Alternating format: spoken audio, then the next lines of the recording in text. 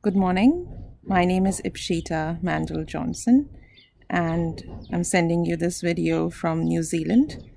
I live across New Zealand and Boston these days, and I was in the Department of Chemical Engineering and Biotechnology for my PhD in biotechnology.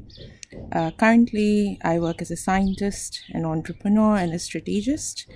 My roles are as co-founder of Global Biotech Revolution, which I started during my PhD, and I now have my own impact investment fund in biotechnology called GlobalBioFund.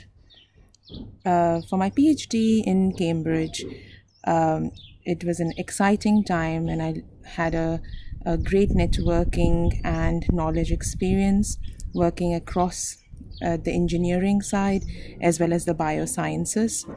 With my supervisor, Professor Nigel Slater, we did research in fabricating microcapillary membranes for purification of biomolecules. And we focused on two different applications. One was with biomedicines manufacturing, but also looking at wastewater treatment. The experience of working on different skills between microfluidics, surface chemistry, looking at antibodies, different surface ligands, looking at fluid dynamics, was very useful for me to pick up and learn and find world-leading experts in Cambridge to work with on these. My strong content experience from my PhD, but also managing my own project as a PhD student, helped me join a startup in Cambridge, which was called Nana Therapeutics. We worked in genetically engineering microbes to make medicines. As I mentioned, Global Biotech Revolution was a think tank I started in my PhD, which had debates and entrepreneurship challenges to address grand challenges in healthcare, food, and the environment. I've also worked in McKinsey, working for engineering and pharmaceutical clients as a consultant.